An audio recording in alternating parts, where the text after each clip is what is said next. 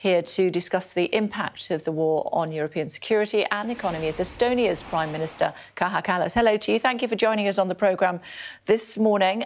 You've seen, obviously, the developing situation in Ukraine this morning and the war games that are taking place in Moscow.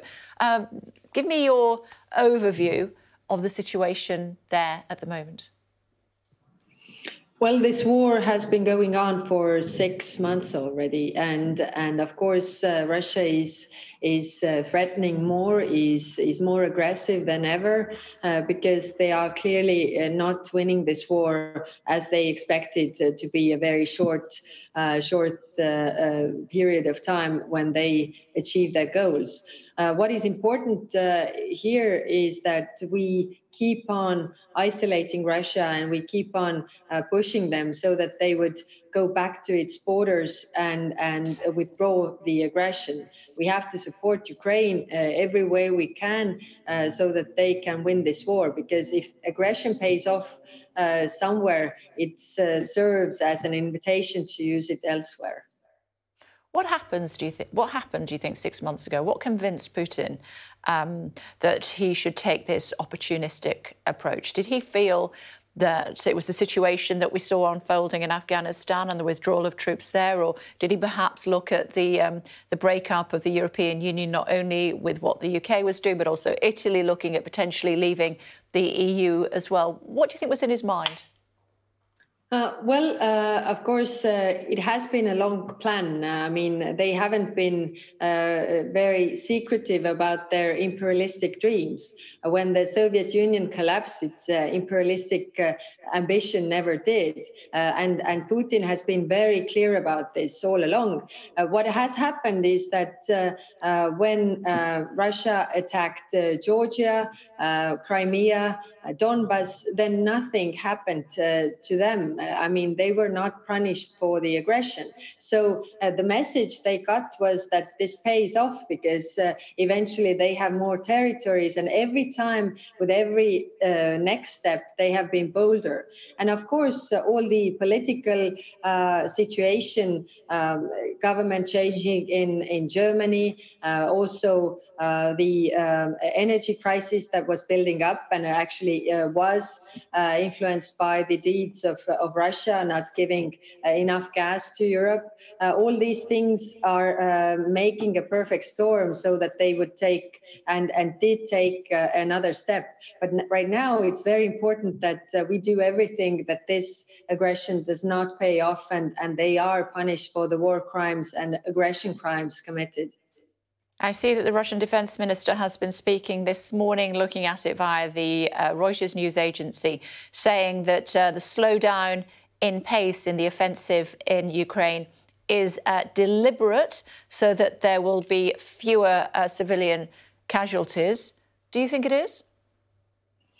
Well, if you look at their way of operating, then they have been attacking civilians.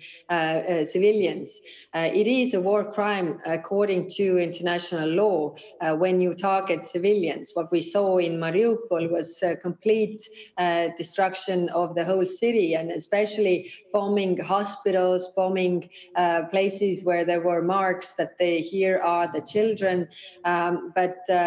So we shouldn't listen to what they are saying. It's an information operation, but we should look at what they are doing. And what we see happening in Ukraine is completely vice versa. They are attacking civilians. Britain sent an extra 1,000 troops into Estonia last month. I think that's brought that up to 3,000 in total. We know that the Armed Forces Minister, James Heappey, on the programme earlier on this morning, has just returned from Estonia. What more do you need from the UK for your people to feel safe against the aggressor just across the border? First of all, we are very grateful for Britain to be our framework country. So we have had very good cooperation with Great Britain, and the troops here present working together with our own defence forces have been a very good deterrent for Russia as well. That attacking us would also mean attacking UK or France or the other countries who are present here. Therefore, we are very grateful. From the Madrid summit this summer, we got very strong decisions so that we are building up a division-sized headquarters here in Estonia, and also Britain is contributing to helping us do that, and allocating some troops that are actually stationed in UK but are ready to come to our aid if necessary. And this is all needed so that it would never be necessary in reality, that it would act as a deterrent. A quick thought, if I may ask you before we let you go. You called on the EU to stop issuing tourist visas to Russians, and we've heard from the EU's foreign policy chief. He's rejected that call. Do you think they are potentially being blind to any danger that Estonia might face? The visa ban that we were calling for is because we have a sanction put in place so that there is no air travel between Europe and Russia, and so the Russian tourists are traveling via the land borders, and only Finland, Estonia, and Latvia have land borders with Russia. So we are bearing the burden, really. And the problem is that we are not able to check all the tourists that come, and we see that they pose a security threat. And I think also that traveling or being a tourist traveling to Europe is not the human right; it's a privilege. And while your country is waging a war on Ukraine, the citizens of that country are also responsible for their country's deeds. And therefore, the visa ban could have an effect so that this war would end, because only 10% of Russian citizens actually travel abroad, and they are from Moscow and St. Petersburg. So these people also have influence on Kremlin's decisions. So if they are feeling this on their skin, if I may say so, then they would put the pressure also on Kremlin. Prime Minister of Estonia, thank you very much indeed for joining us.